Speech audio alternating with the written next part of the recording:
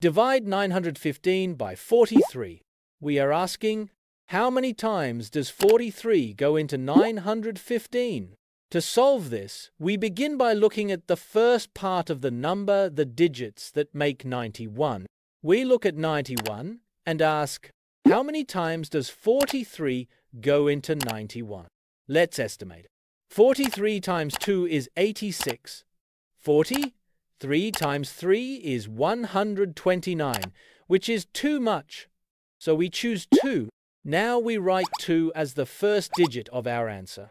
We multiply 2 times 43. That gives us 86. Now subtract 86 from 91. 91 minus 86 equals 5. Now we bring down the next digit in the dividend, which is the number 5. This gives us a new number to work with, 55. We now ask, how many times does 43 go into 55? Let's estimate again. 43 fits into 55 one time. 2 times 43 would be 86, which is too large, so we choose 1. Now we write 1 as the next digit in our answer.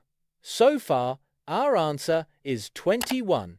We multiply 1 times 43. That gives us 43. Now subtract 43 from 55. 55 minus 43 equals 12. There are no more digits left to bring down, so 12 is our remainder.